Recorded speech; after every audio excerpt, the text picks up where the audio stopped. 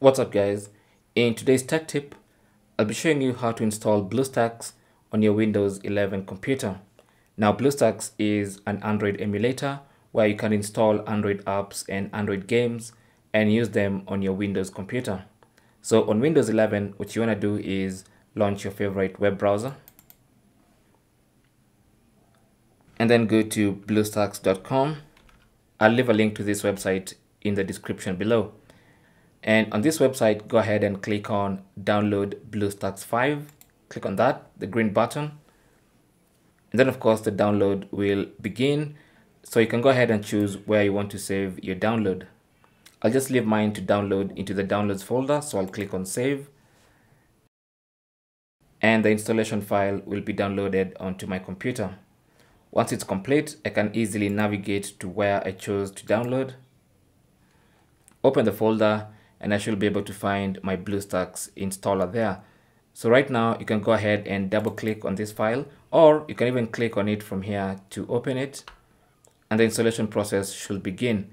Let me go ahead and close this browser window and also this file explorer window so we can concentrate on the installation of BlueStacks.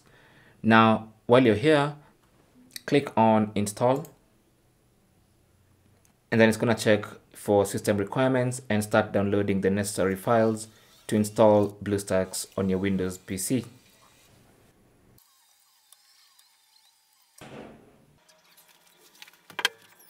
And now the installation is complete and BlueStacks will start, and this is the interface. So we have now successfully installed BlueStacks. You can go to the Play Store and sign in with your Google account just like you would on any Android device. And once you're signed in, you'll be led into the Google Play Store.